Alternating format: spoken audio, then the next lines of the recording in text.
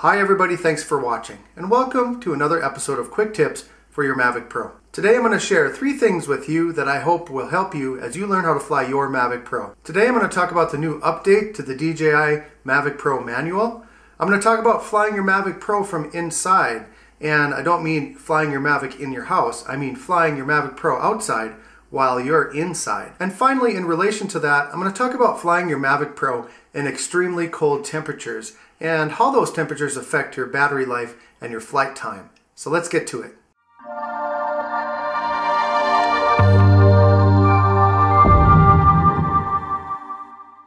First of all, I want to thank you guys for being here and for being loyal supporters of this channel. If you're not a subscriber, consider clicking on that subscribe button and joining us. So the first thing that I want to talk about today is DJI recently released an update to the manual for the Mavic Pro online. Now, there wasn't a whole lot of changes to it, but there is one significant change, and that has to do with compass calibration. In the previous version of the manual, DJI called for you to calibrate your compass when the DJI 4 Go app instructed you to. But now there's 3 new circumstances where you should calibrate your compass. The first instance that they say is if you fly your Mavic Pro further than 10 kilometers away from your previous flight location, then you should calibrate your compass, even if it doesn't ask you to do so. The second instance where you should calibrate your compass is if you haven't flown your Mavic Pro in over 30 days. And the third circumstance where they recommend you calibrate your compass is if you're getting a compass error and you've moved your Mavic to a new location and you still can't get rid of that error, then you should calibrate your compass. Now, I think they added that one because a lot of people were trying to launch their Mavic Pro from a poor location, with some metal around or some strong magnetic interference, and they were not able to calibrate because they were just staying on that bad spot and they weren't trying to move their Mavic Pro. So I think DJI really wants people to try to relocate their Mavic Pro before they take off to see if that fixes any compass errors. And if it still doesn't, then you should calibrate your compass. So just keep that in mind. I'm probably one of those people that over calibrates. I calibrate almost every time I fly unless I'm flying from the exact same location. And that's probably overkill, but I figure better safe than sorry. And it's not going to hurt anything. You're not going to wear anything out by calibrating it. But, DJI does have these new guidelines, so I would follow those recommendations. The second thing that I want to talk with you guys about today is flying your Mavic Pro from inside, whether it be in your house or in your vehicle. As you can see, I'm filming inside today. I normally don't do that. I like to do my videos outside just because I like it. And today it's 6 below degrees Fahrenheit. And so I prefer to keep my hands and my ears and my nose toasty warm. And so that's why I'm filming inside. It's not the best acoustics, but it's better than being out there. But the reason this topic came up for me and the reason I wanted to discuss it is that a few days ago, there was a really cool sundog. If you don't know what that is, a sundog is like a weather phenomenon where the sunlight is reflecting off the ice crystals in the air. And we get them quite a bit up north here, especially when it gets really cold out. But these were some of the coolest and biggest sundogs that I ever saw. So I wanted to put my Mavic Pro up and get some footage of them and get some photos of it. But I didn't want to be outside. It was actually 15 degrees below zero that morning, and I wasn't going to be out there, but I wanted to get that shot. And so what I did is I launched my Mavic Pro from outside in my driveway, and then I came inside and I stood in front of the patio door, and I thought that would be a good way to fly in the cold weather. And so I flew it around a little bit, just a few hundred feet away from the house, and just to see if there was any connection problems, and there wasn't. And then I flew it a little bit further away. I went up to about 350 feet, and got my photos and I got my video footage, and I really didn't have any problems. There was a couple of times where there's a little bit of a flicker on the video feed, but I didn't lose any connection. I didn't notice any problems with the final recording, and so I think you're going to be fine if you want to fly your Mavic Pro from inside your house. But I do recommend flying from a big picture window or somewhere where you can keep visual line of sight. I did keep my Mavic Pro within visual line of sight just to be sure that I had that strong connection to the controller. I don't know if I would fly it too far away from where I was in my house or in my vehicle, but I think that if you want to fly inside on those cold days, you should be just fine if you keep it within visual line of sight. Now, in relation to that, one of the issues that's always come up, and I've watched a few videos on it, is what happens to your Mavic Pro when you fly in those extremely cold temperatures. And not so much the Mavic Pro. I did a video on it. If you want to check it out, I'm going to post it up here, or I'm going to put it in the description as well. But I did a video on flying in cold temperatures and things to look out for.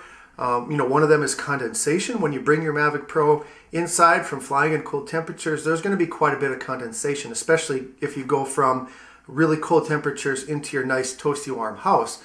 And so I do recommend bringing it in slowly, maybe warm it up in the garage a little bit or in your vehicle first and then bringing it in the house. But one of the biggest issues I think that people have when they fly in cold temperatures is the battery, the Mavic Pro LiPo battery, because those batteries are pretty sensitive. They don't like extreme temperature changes.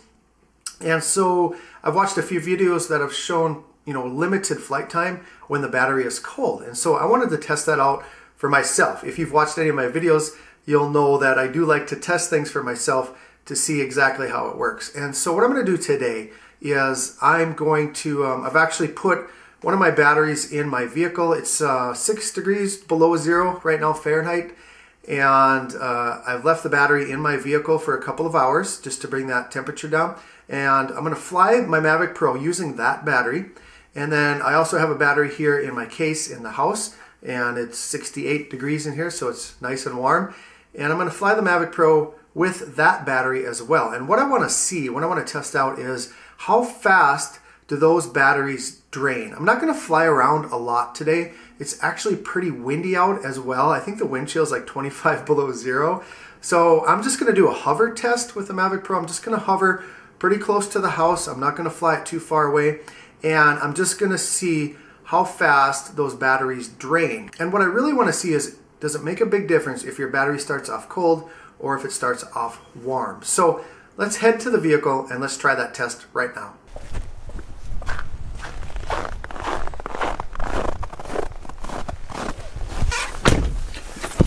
All right, guys, we're in the vehicle. I'm going to start it up because it's freaking cold in here right now. The worst part about this is, this isn't even as cold as it's gonna get. It's supposed to be a high of 15 below degrees. I can't even say it right. 15 below Fahrenheit this weekend. So right now it's 5 below. You can see that right there. 5 below outside. So it's a great day to be inside. But so I got my battery here. I left it on the dash, and we're gonna put this in the Mavic Pro. We're gonna put it up in the air. I'm just gonna let it hover, and I'll bring it down to probably 20% battery. I'm gonna time it, see how long that takes. I'll time lapse it so you guys don't have to sit through all of that. But and then I'll bring it down. And if I have time, I'm gonna put the warm battery. I have that in my pocket right now that I brought from inside the house. I'm gonna put that on and see how long I can fly with that battery. If I don't have time, I'll have to do it after work today. This is actually my lunch break. And so I'll just have to do it when I get back home after work. So let me get things arranged here, and I'll get the Mavic up, and then I'll record it on my screen so you guys can see how long it takes. Holy moly, it's cold out there. One thing that I should mention, it is a little bit windy today, and so this isn't a real accurate test when it comes to battery life, simply because the Mavic Pro is going to have to fight with the wind a little bit. But I am going to just fly it off to the side of the vehicle here and let it hover right there, and it's out of the wind pretty good right there. So we'll do that, but keep that in mind, it is a little bit windy, so that might affect it a little bit. Now, as you can see here, we have 98% battery life, so that's pretty good. And this is the battery that actually I had in the pickup for 2 hours at 5 below. So I'm not sure what the temperature of the battery is at this time. I wonder if I can pull that up on here. Let's take a look. Battery right there, 2.5 degrees Celsius, and going down 2.4 degrees. So that's good. We can see the temperature of the battery right there. So let's go ahead and lift it off. First thing I'm going to do here, though, I'm going to put this on Smart Return to Home and make sure that I got everything set up. Return to home altitude is at 30.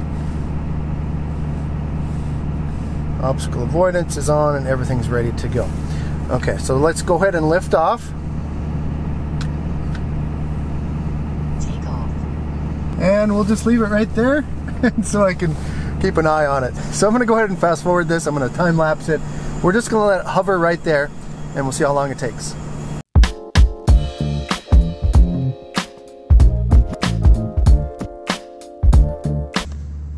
Okay, we are at about 60% battery. Let's check the temperature. Temperature is 20 degrees Celsius and continues to climb. And we're still getting good voltage. We're getting about 11 volts. You know, it's getting down there a little bit, but still within the operational parameters, I guess.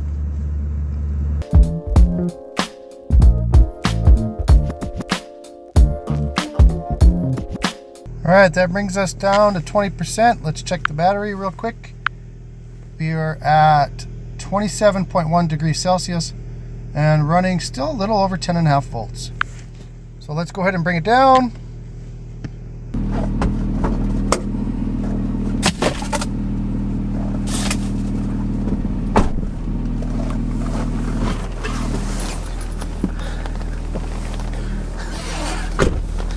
Man alive, that physically hurts your face to be out there for just a couple of minutes. So there we go. We got it down to 20%, and actually I think it performed quite well. I was surprised. I thought the battery would drain a lot faster. I'm not sure what the exact time was. I'm actually out of time right now. I have to get back to my actual job, and so what I'm going to do is I'm going to go to work, make some money, come back home, and I'm going to use that other battery, that's in my pocket right now. I'm actually going to go put it back in the house so it is still nice and warm, and then we're going to run that test again using a warm battery and see if there's any difference in that. So I'll see you in a few hours. Okay, so I'm back and it's still freezing out. It's a little bit warmer. It's a -3, so no, it's not warmer. It's still freezing cold. But I got the new battery, or not the new battery, a different battery on the Mavic Pro right now, which is the one that was warm. And so what we're going to do now, we're going to do the same thing that I did earlier today. I'm just going to go ahead and fly it near my vehicle here and see how long it takes to drain that battery from fully charged down to 20%. Once again, I'm getting the compass error warning, so I'm going to have to go out there and adjust the Mavic Pro's position, which I'm not looking forward to.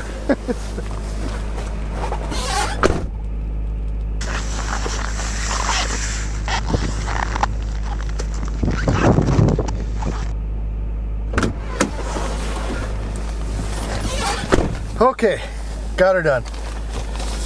Here we go. Let's go ahead and lift off. Take off.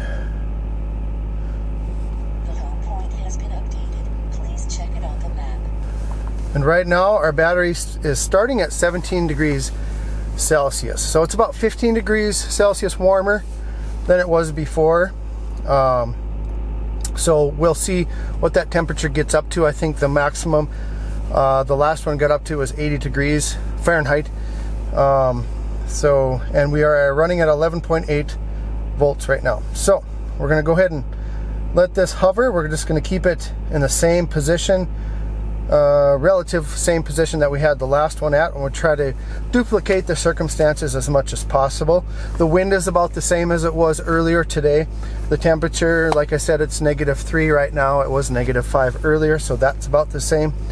The other thing I forgot to check on this battery, this one's been charged 47 times and the other battery has been charged 46 times.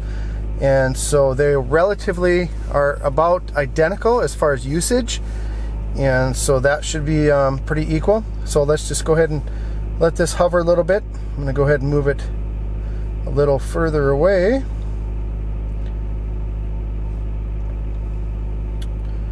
And there we go. So we're at 92% right now.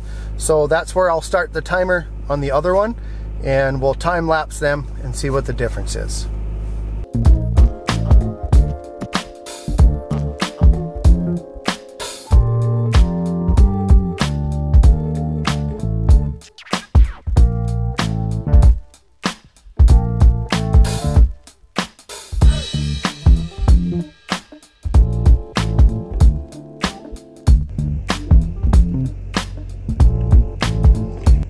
right, we are coming up pretty close to 20% here, so I'm going to get her closer to the landing pad, and let's check the battery. Right now the battery is at 28.6 degrees Celsius, so about the same as the first battery, and our voltage is running right around 10.5 or 11 volts, so that also is very similar to the first test that we ran with the colder battery. So let's go ahead and bring this down right when it hits 20%.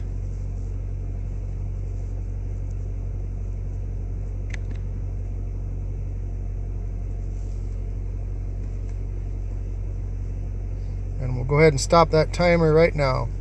So there we have it. Now, based on my preliminary estimations, there really was no difference between those two batteries, the one that started a little bit colder and with the warmer battery. I think the battery discharge was about the same.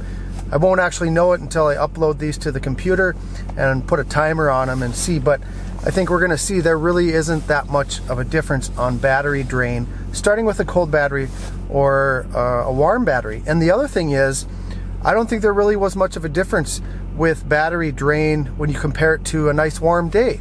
Like, you know, it's 5 degrees below or 3 degrees below. And so in my findings in this unofficial test, of course, just a reminder, none of my tests are really scientific, but based on the test that I did today, I don't think that the battery discharge was any more fast than it was on a normally 70 degrees day. So just a little recap today. Make sure that you calibrate your compass according to the new DJI manual standards. And as you saw today, I had to adjust the position of my Mavic Pro. I didn't have to calibrate the compass. I just had to move it to a new location, and I was able to fly just fine. Secondly, if you're gonna fly your Mavic Pro while being inside and your Mavic's gonna be outside, just be sure that you're in front of a nice big window or that you have visual line of sight at all times. I don't know what would happen if you flew far away and sat in your bathroom and flew your Mavic Pro. You might be okay, but I wouldn't try it. But maybe that's another test for the future. And then finally, if you're worried about flying your Mavic Pro in the wintertime when it's cold out, I wouldn't be concerned. You could fly in pretty cold temperatures. If you guys got anything out of this video, please click on that thumbs up, that like button. That helps out this channel so much. Makes me feel good, feel nice and warm and fuzzy inside too, helps you feel good. And if you have any questions about anything that I did, go ahead and put those in the comments below. Also, you guys, what I'd like to ask of you today is, I love doing tests on the Mavic Pro and on the Spark. So if there's something that you want to see, something that maybe you haven't seen someone else do, go ahead and put that in the comments below, and I'll try to do as much as I can. I'll try to test out and do some comparisons on the Mavic and the Spark. So put those in the comments as well. Finally, if you're just watching this video and checking out my channel for the first time, consider clicking on that subscribe button. Like I mentioned earlier, we do learn from each other on this channel, and we do visit with each other frequently. So if you're interested in that, go ahead and click on that subscribe button. I want to thank you guys sincerely for watching, and as always, fly safe and fly smart. Hi guys, it is the next day and it's 0 degrees, so it's warmed up a little bit. This is actually the warmest part of the day. For the next 48 hours, it's going to continue to decrease. It's supposed to be 25 below tomorrow, so I'm looking real forward to that. But anyway, that first battery I tested, we started at about 35 degrees Fahrenheit, which is a good test, but it's really not what I wanted to test. What I want to test is a battery that's below freezing and how long that will last. And so what I'm going to do for the next 5 hours, I'm going to leave this battery sit on my dash, and then on my lunch break, I'm going to take it home and fly with the Mavic Pro and see how long that battery takes to get down to 20%. And you know, I just wonder if it's going to make any difference, because sometimes if I leave my Mavic Pro in my vehicle and I see something I want to get some footage of, I want to know if I can just fly it right away or if I need to warm up those batteries first. So for the next 5 hours, I'm going to be in working, but I'll see you guys in a couple of seconds. All right, guys, I just got home for lunch and I'm going to grab this battery. It's been sitting on here for 5 hours. We're going to check the temperature before we take off. I'm going to make this really quick because this video is getting too long. So I'm just going to do a really quick time lapse, and at the end I'm going to post the time that it took to discharge from 92% down to 20%. Thanks for watching again, guys, and have a great day.